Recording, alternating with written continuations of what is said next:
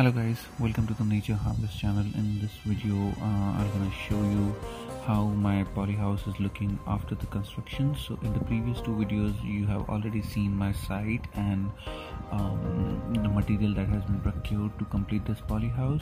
If not, please go to the previous videos and just check my site and all the material that I have shown. Okay, let's see how it looks like. So as you can see, this is my polyhouse. I cannot say it's a complete polyhouse, but what I have done is I have used the structure of a polyhouse, but on the top I used polythene, and on all the four sides of this polyhouse I have used insect net, not the polyhouse.